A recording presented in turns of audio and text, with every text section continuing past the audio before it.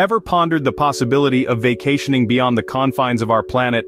Well, welcome to the new era of space tourism. In the late 1960s, space remained a frontier only a select few astronauts could breach.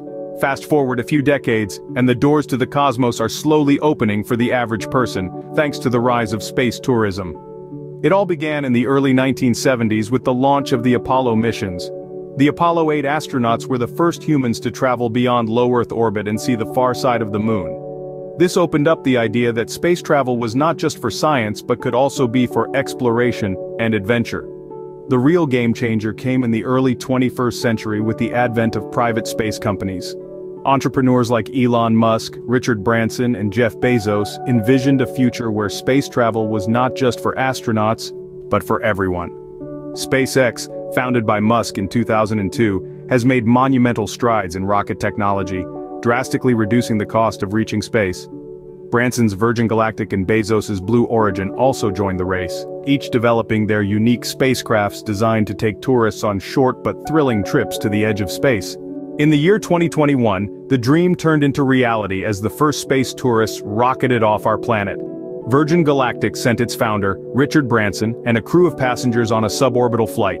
Just 9 days later, Blue Origin followed suit, launching its founder Jeff Bezos, along with 3 companions, on their own suborbital journey.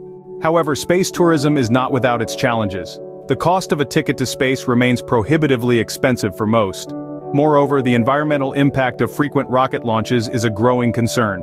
Despite these challenges, the future of space tourism looks promising. Advances in technology will likely bring costs down, making space travel more accessible. There's also talk of space hotels, lunar bases, and even Mars colonies. The sky is no longer the limit. To summarize, space tourism has come a long way from its inception in the 1970s. Today, private companies like SpaceX, Virgin Galactic, and Blue Origin are leading the charge in commercial space travel. While the industry faces challenges such as high costs and environmental concerns, the future looks bright with the prospect of space hotels, lunar bases, and Mars colonies.